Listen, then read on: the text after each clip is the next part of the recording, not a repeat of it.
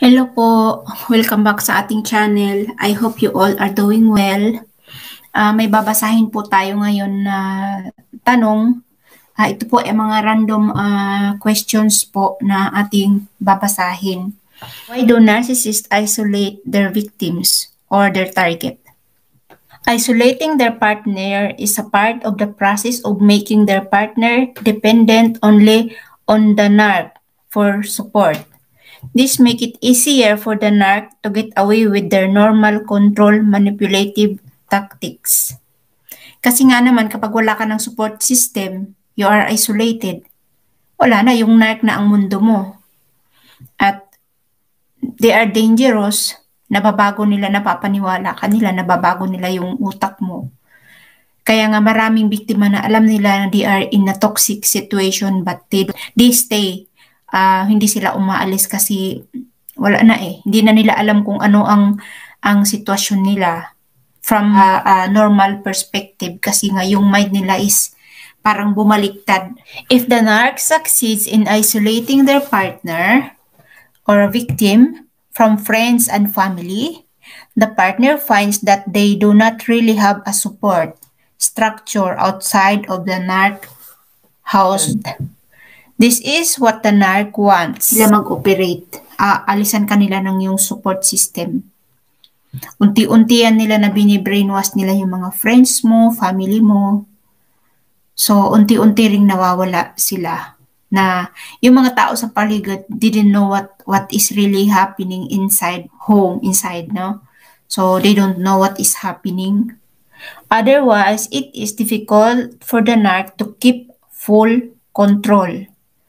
It's all about control po, remember. Kaya nga, sabi ko po, dun sa mga nakaraang video ko, if you are with the narcissist, you are not allowed to be yourself. Kasi they want to be in control, 100%. As there is a risk, the support structure could talk some sense into the partner of potentially leaving the narc or standing up for themselves. But how does the narc do this? Kaya ka ina-isolate kasi nga natatakot sila na somewhere somehow may makakausap ka na to open up your mind. Alam mo yon? At malalaman mo na, this is not normal.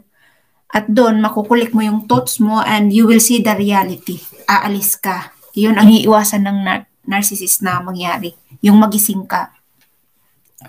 The narc will then slowly but surely do and say certain things for the partner to cut ties with their friends and family, burn those bridges. Sometimes the narc will ask you to move with them somewhere far from your people. Maybe another city, state, country to make you physically distant.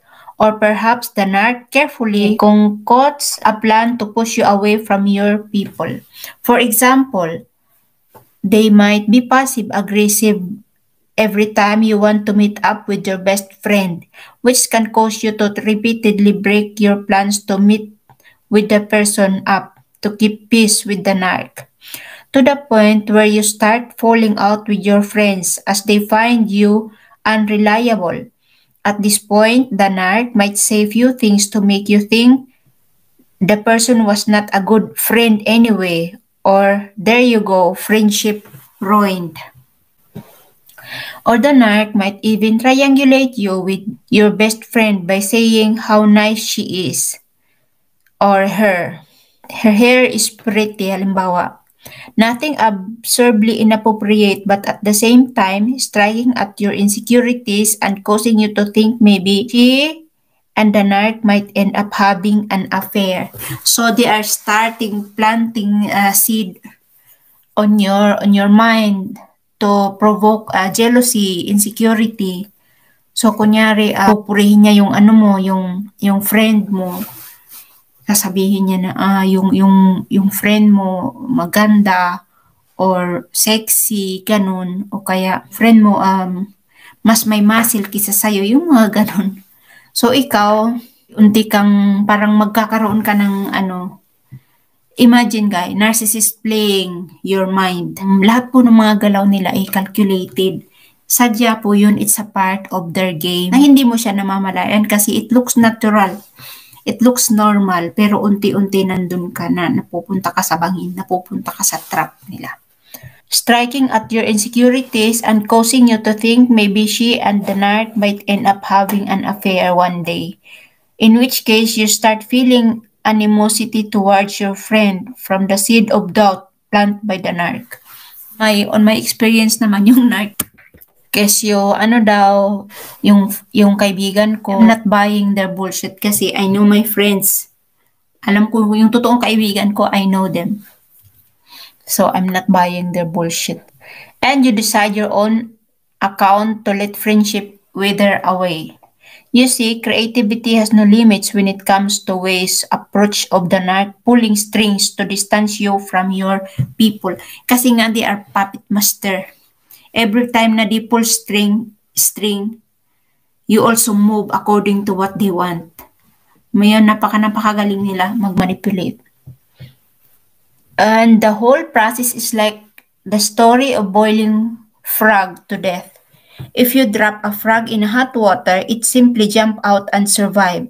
However, if you put a frog in a pot and turn the temperature up slowly to the point water is boiling, the frog will not jump out but will instead sit still and die because the frog's body slowly acclimatize itself to the ever-increasing temperature and did not realize it was heading towards certain doom or death.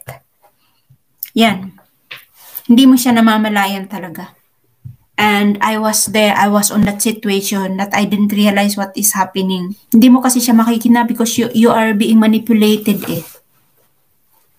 Kasi they pretend they are on your side. They're smiling, they are on your best of interest. So, ingat po. That's what narcs do. They turn the temperature up slowly but surely, and you unknowingly acclimatize yourself to the increasing temperature until it's too late and you have no way out. Jump out of the pot before it's too late. I'm glad the narc discarded me. It's a blessing in disguise kasi I know that time talaga na wala na akong kumbaga I give my 100%. Attack comes from nowhere. It doesn't make any sense talaga kasi alam mo yung parang alam mo na gawa-gawa lang. Alam niyo po yung narcissist. They are using people like an object. Kapag sumasabit yung plan nila sa kanilang buhay, hindi ma-focus sa kanila yung attention kasi they're scared of truth to come out. And truth are for them. Sobrang painful sa kanila yun. They are terrified of the truth. So, they will manage everything they can to look for a scapegoat na para ma-divert yung focus sa kanila. So, they will look for a target. They will attack the target for nothing. And part po yun ng madness nila ng kanilang game. So, nagkataon lang na ikaw yung buntunan nila. Ikaw yung narcissist supply. Buntunan din nila ng negativity. Alam mo yun, yung mga, lang naman yung mga invento lang. Mas madali kasi sa kanilang gumawa ng kasinungalingan kaysa yung maging accountable sila sa mali nila. It's too much for them. They will look for a scapegoat. I hope po na may natutunan tayo. That's what narcissists do sa nilang partner or target na gusto nilang i-isolate. And that para alisan ka ng support system. At doon mag-stick ka lang doon sa narcissist. Kasi they play, remember, they are puppets master. Mayroon silang pinupush na every time they push, you calculated po. They are master on it kasi they're doing it since pa sila. Kumbaga hasa na sila doon kasi I think since child nila nung kabataan nila ganun na nila ginagawa, so they are master on it. Remember guys, kapag ginagawa mo ang isang bagay ng paulit-ulit, it comes natural to you na hindi mo kailangan ng effort.